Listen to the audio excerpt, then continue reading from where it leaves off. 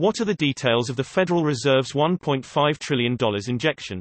According to the Wall Street Journal, in order to attempt to slow the economic contraction caused by the COVID-19 virus, the Federal Reserve has promised to inject $1.5 trillion into the economy, by making vast sums of short-term loans available on Wall Street and purchasing Treasury securities in a coronavirus-related response aimed at preventing ominous trading conditions from creating a sharper economic contraction. How can such a large sum of money be allocated to this without any debate or official order by the government? Where does this money come from? And how does providing loans to Wall Street help prevent the economy from contracting further? There's no loan here. What is happening is a buyback to inject money into the system, emphasis mine.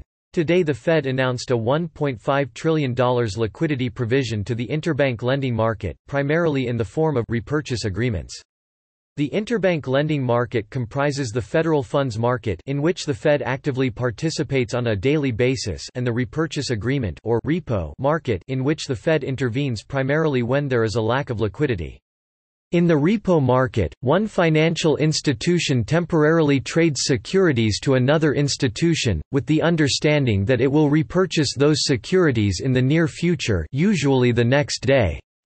Banks with large balance sheets often need access to quick cash to conduct regular operations, and the most practical way to get that cash is through repos.